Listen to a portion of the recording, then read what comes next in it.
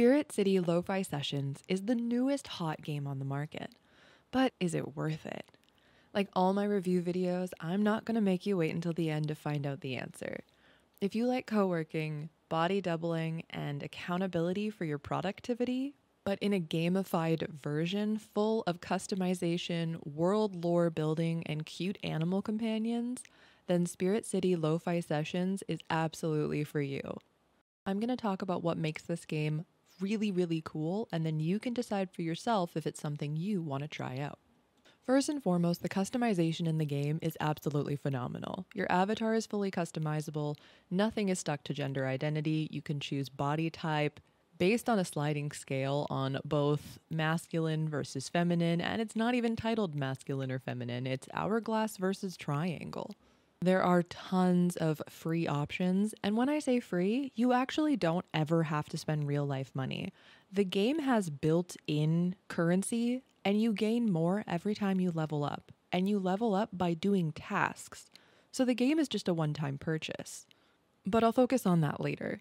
Right now, I want to talk more about the customization and representation. Mind you, I am a white woman, so this is all coming from a white woman's perspective off of what I've heard from others. So take my opinion with a grain of salt because you'll want to check out your creators of color and see what they say about the game.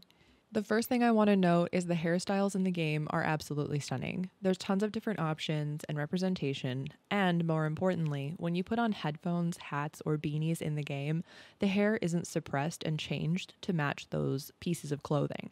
The hair looks like it should look as if you were wearing that item of clothing.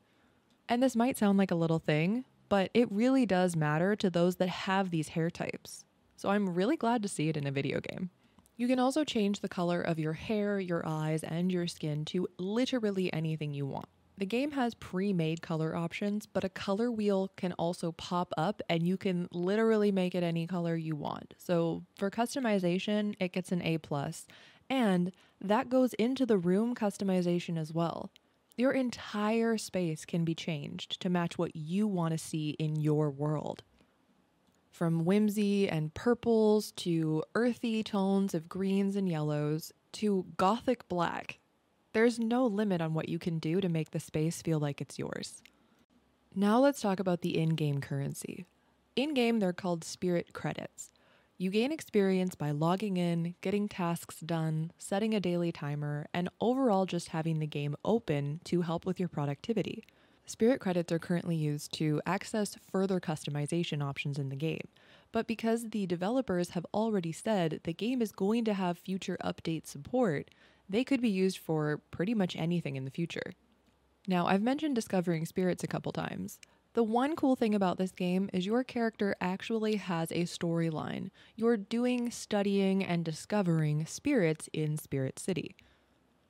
By customizing the task you're doing with the environment around you, you can have the perfect setup to lure a spirit. That's where the spirit dex comes in. This is the gamification part that I really enjoy because it gives me a passive collection that I can just access as time goes on. I don't have to focus on finding them, but I can also focus if I want to. For example, I'm obsessed with the dust bunny and it will be my forever spirit.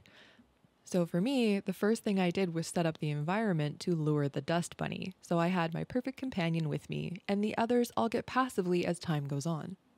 You also have to level up to gain access to different spirits, so you'll only have a couple available to begin with, and then as you level up, more will be possible to lure in. Now you're probably wondering what I meant by environment. Well, that's where the lighting and activity come in, as well as sounds. The entire game is customizable to make it exactly what you want, from time of day to the activity you're doing at different locations, from typing at your desk to knitting in front of the fireplace or just relaxing on your bed. Every environment has the possibility to be customized with different lightings and sounds to lure in spirits, or simply make your productivity the best that it could be for you. This is where accessibility and approachability come into play for me, because when it comes to the rain sounds, the rolling thunder, the soothing wind, all of these options have visuals associated to them. But the creators thought ahead. You don't have to have the rain visually on the screen as well as the sound. You also can visually have the rain, but have the sound turned off. This is amazing for anyone that gets overstimulated visually, and especially with the rumbling thunder, because lightning is shown in the background. So you can turn the lightning off, but still have that glorious sound. And as a side note, I'm a relatively able-bodied person, but I do have ADHD and I do get overstimulated with auditory sounds. So this is coming from my perspective, and yours might be a little different. Speaking of auditory, the next part of the game is kind of the biggest point. It's lo-fi beats. The title of the game is Spirit City Lo-Fi Sessions. The game has many built-in soundtracks from Homework Radio. They're all royalty-free, can be played on streams if you're a streamer without any worry of DMCA takedown. The other really cool thing is they have a built-in web browser. You can load into YouTube via the game. You can log into your YouTube account or just use it signed out.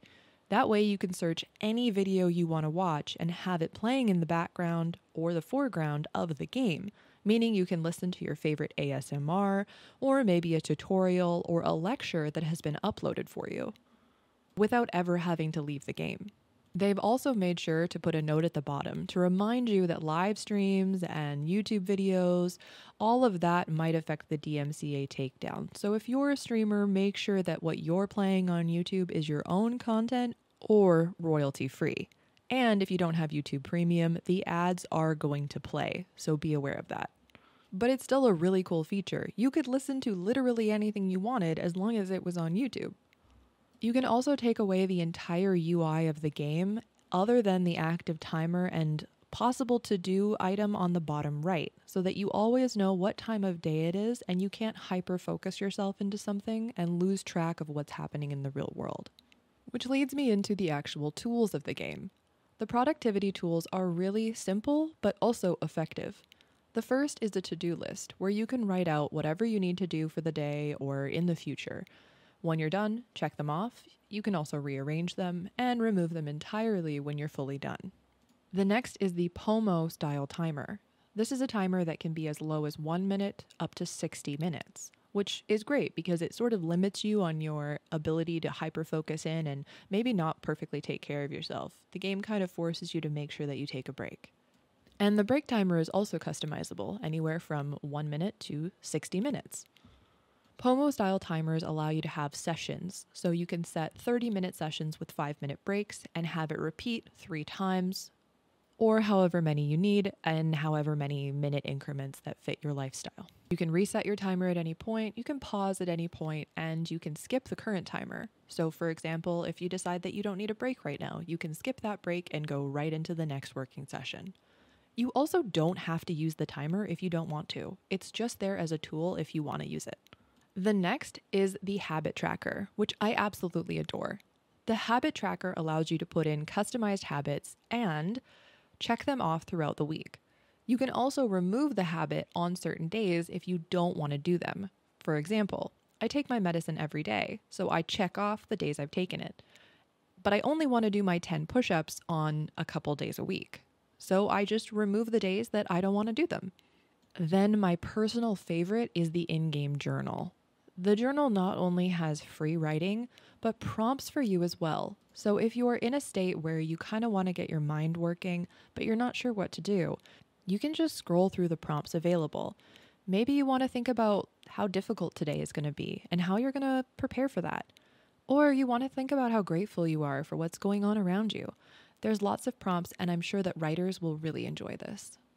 The journal also saves in-game, and it isn't sent anywhere else, but of course you can copy and paste it to wherever you need it to go. So whether or not you're doodling for 30 minutes or you're studying for 7 hours, Spirit City Lo-Fi Sessions is an amazing tool to have up in the background to help keep you accountable, not only for your work, but for taking care of yourself as well. And yes, you can pet your spirit companions. Now, some commonly asked questions that I'm going to address are things that came up when I was streaming Spirit City Lo-Fi Sessions on its release day. A lot of people were wondering if you can have your friends come over in game and hang out with you. And as of right now, that isn't possible. But keep in mind that this game is run by an indie dev. Not only that, but they didn't want to sell out to big publishers and self-published. And the game is on sale right now. And even when it's not, it's only $15 Canadian, which is an absolute steal for a game that doesn't require you to spend money in it. They've also said that they plan to keep future updates happening and support the game as it develops. And with all the possible built-in lore options, from little hints around the game like Katsudan Ramen, we could have a ramen shop we can hang out in, maybe a train station. Having the game set in a place called Spirit City means there are tons of different options that could potentially be added in, either for free or paid DLCs. All in all, I've been using this game in its demo form ever since the demo came out for a daily productivity tool, and also it's just pretty to look at. The other thing I want to point out is that the game's not perfect. Nothing is when it comes out, sadly. The body options are not as great as I would want. I would love a much wider range of those that are plus size to have representation. I would also love accessibility tools like mobility devices to either be shown in the background or physically put on the avatars as an option. Sitting in a wheelchair at the desk, for example, would be amazing. There are tons of pride flags in the game as it stands, and more will be added over time. Even the spirits themselves have alternate colorways that represent the trans flag. So even though the game isn't perfect, it's bringing me a lot of joy, and I'm excited to see how it develops over time.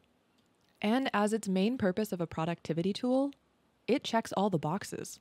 For the time being, Spirit City Lo-Fi Sessions is available to work on PC only, but I wouldn't be surprised if as the game earned money and became more popular, that it would be expanded onto Mac and other platforms. All in all, this game gets a 10 out of 10 from me for its current state, and about an 8 out of 10 for needing development in certain areas. But I highly recommend the game, I'm absolutely loving it, and you can get it while it's on sale. They also didn't pay me to say this, but as someone who loves indie developers and those that choose to self-publish, make sure you leave a review on Steam if you do enjoy the game and end up getting it, because it's going to help the company out a lot and help push this game into staying active and getting future updates. Thanks so much for watching. Give the video a like if you found it helpful, comment with any questions, subscribe if you feel like it, but most importantly, have a very magical day.